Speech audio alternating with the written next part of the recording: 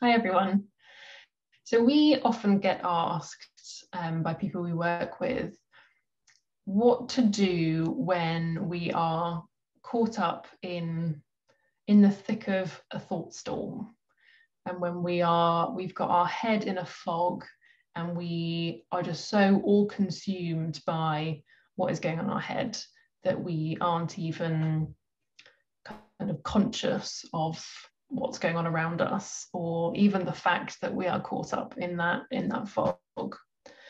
And one of the things that we've kind of been exploring recently, we've both been doing a mindfulness course, and we wanted to talk a bit about the power of taking a pause, because it can be so incredibly difficult when we're in that situation and we're so caught up, and the whole by nature of kind of being caught up, you don't know you are. so actually, this idea of taking a pause,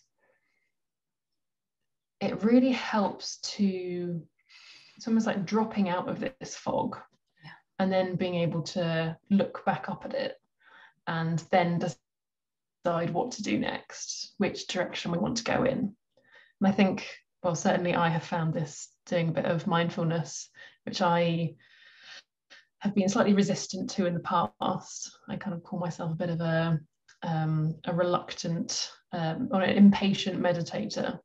But I found it really helpful. And this idea of the pause, I think, has kind of come out of that. And I've certainly found that really helpful when I've started to get caught up, that when I start to feel some of those spiky emotions, some of those spiky feelings, worry, anxiety, restlessness, unworthiness, all of those kind of feelings, that using that as a bit of a guide or as a bit of a warning sign to indicate that maybe there may be something fishy is going on in my head. And so then being able to take that pause and decide what to do next. Yes, to all of that. What was coming up for me as well is that kind of that time out. It gives us that momentary kind of, pause, breath, however we want to word it, just to regroup somehow, doesn't it? That we can then, as you say, look back, or look just it's almost like pressing the pause button on music or whatever, a recording, so that you can almost, well, in fact, on some of the meditations, when I'm listening to it a second time around, because I want to make notes on it, is to press the pause button to actually hear it again in my own mind. So for us, maybe that's something that we can do, is we're going off on that, kind of thought storm as B talks about. And what if taking a pause just allows us to almost hear again where we're going with that conversation or monologue in our heads, and go, is this helpful? And it might, it's not to kind of have another conversation, but to actually just take that breath to allow us to regroup in a way. And then, as B said, to choose which direction to go in. And I think it's helpful in day-to-day life. Before, it might be that somebody's sent you a text or an email that you're really angry about. And it's like you're firing off a response before you've even had chance to think. And it's, what if you took a pause just before you press that send button? And how different the outcome might be as a result of that. Sure, you may still decide to press send afterwards, but you've given yourself permission to just stop a moment. I think we're not talking about a pause to then go and overthink something, because that is that tends to be quite unhelpful. But this is more about, I guess, interrupting the autopilot mode that we're often in.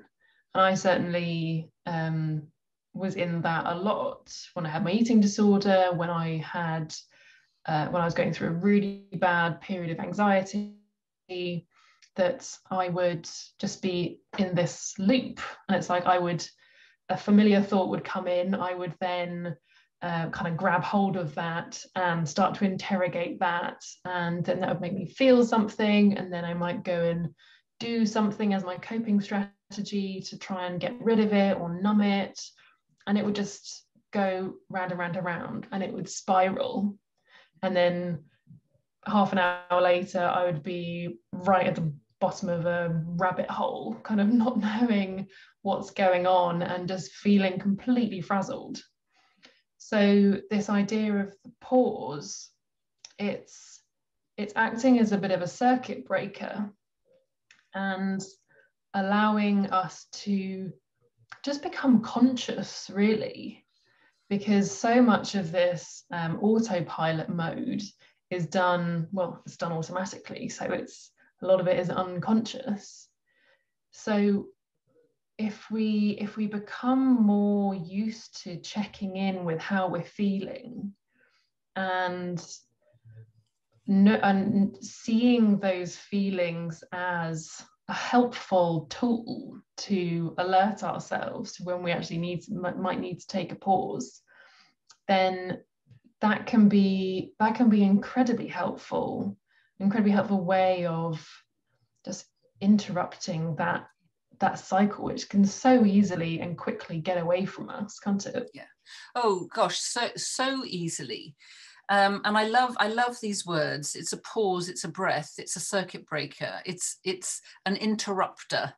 And I love that it kind of just I don't know why I'm doing that, but it feels that that's what it does in a way. It kind of unsettles us to rebalance us in some way. And what came to mind as well was listening to Tara Brach, who's one of my favorite meditation teachers, mindfulness teachers.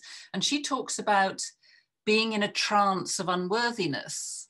And I think that this is relevant here as well, because that, as Bea says, that loop that she's on, going round and round and round, that we can be in, that kind of constant loop of talk that's going on in our heads, is a trance that we're in.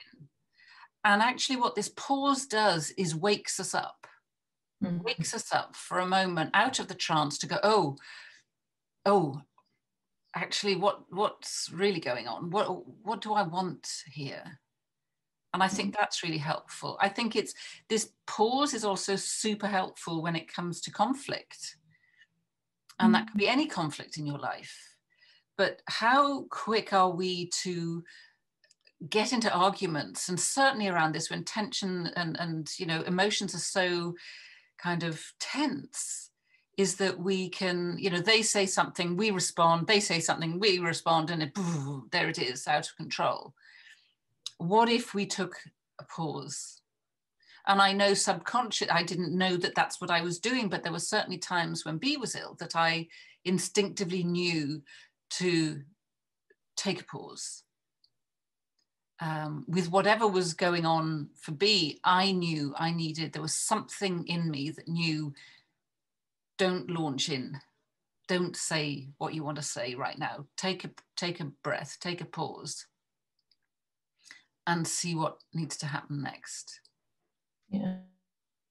So you're so right, because how many times have you had arguments or conversation, usually arguments, that you've had probably 1,000 times before, almost verbatim, and it's like you're not actually arguing with each other, you're just kind of rehashing or just kind of repeating what you've both said before, and it's like you're not even interacting. It's just these two people having this kind of broken dialogue almost. And the pause can be so helpful then, because it's like, well, what would happen if I didn't say what I normally say in this situation? or what would happen if I didn't say anything, or I just listened. Like, listening in conversations, and particularly arguments, can be really hard because we're so desperate to defend ourselves or get our point across that, yeah, we don't listen. We've just got this kind of rehearsed narrative in our head that we just want to get out as quickly as possible, but funnily enough, the other person wants to do the same thing. So it's just like these words kind of firing at each other and just completely missing the other person because we're in our own little bubbles. But actually, it only takes one person to interrupt that. So actually, yeah, I wonder what that would look like. And I've tried it a few times. And it's just really interesting because the other person picks up on it straight away. They're like, what are you doing? You're not playing the game anymore. Yeah, exactly. It's not playing the game. And it's like thinking about it with arguments and conflict. Like, we have this conflict with our minds as well. So actually, like, I have back and forth with the inner critic that's in my head. And it's like, they'll say something horrible and I will try and kind of reason with it and be like, yeah, but look at this evidence of when I've done this thing in the past, and then they'll just hurl something back and I'll try and bat it away again. And it will just be this losing battle because our minds always have this kind of infinite back catalogue of comebacks. They're always going to lose. So why don't we interrupt it? Why don't we just not play and take that pause before we get sucked in? Because once we're in an argument, once we're in this kind of autopilot back and forth, it can be really hard to pull ourselves out because we've done it so many times. We know how it ends. And so we're just kind of, I don't know, just sucked into it. So yeah, I think taking a pause in that instance can be so powerful. And you might be thinking, but how do I remember to do that? And it's a good question. Like, sometimes we don't remember to do that. I think practice helps, but I think it's the point that I made a minute ago about tuning into our feelings.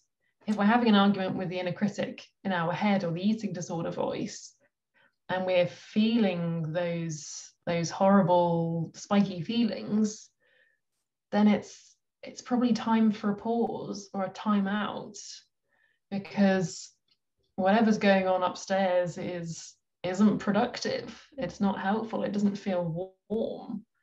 So actually just taking that pause and just see what happens. It's almost like playing with the pause, playing with the silence, and seeing what your gut and your heart say when you give them space to kind of rise up and almost fill that space. Yeah, I think that's wonderful. And I think there's so much in that for us to just play with, I think. And again, as Bea said, you know, knowing when to do it or reminding ourselves to do it is when we remember, then that's a good enough time to go, yeah, that would have been helpful to have a pause there, without judgment, being kind to yourself, not adding that as another thing on the to-do list, but actually just when you remember to do it. So yeah, lots to play with there. Yeah. So let us know how you get on. Leave comments, and yeah, we're intrigued to see what happens.